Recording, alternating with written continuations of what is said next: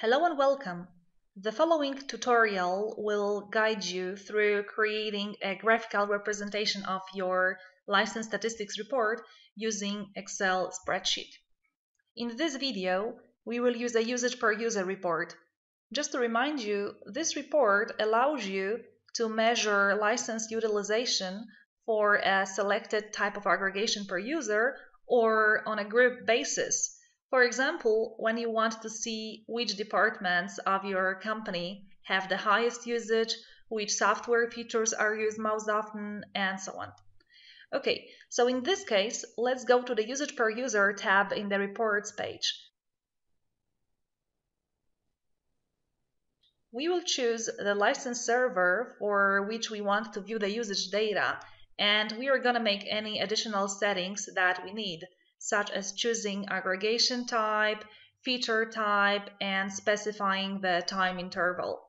I will change the start date to the 22nd of March. Let's apply the settings and we can generate our report. As soon as our report is generated, we need to click the Save As button to be able to choose the desired format from the download options that you can see at the bottom of any license statistics usage data list. I'm about to save our report as an XLS file. What we need to do now is open our Excel file and select the columns that we are interested in. Let's say I want to choose the date, the username, and the hours used columns. On the Insert tab, pick the recommended charts to quickly create a chart that's just right for your data. Let's cut this chart now and paste it to a separate sheet. I would resize it a bit to make it look better. Okay, and then on the Page Layout tab, I will pick the Landscape Orientation option and I will make any changes that I think are necessary, such as choosing the font size, font color if you want it, deciding whether the font should be bold, and so on.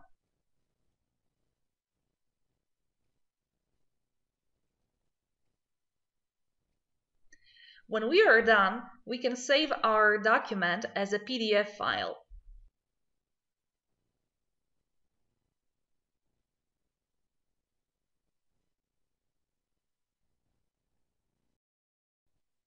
Here it is, a neat, elegant, graphical representation of our report, which in our case is the sum of hours used by username and date. The document is ready and contains all the data that we wanted it to have. We hope that you have enjoyed this video.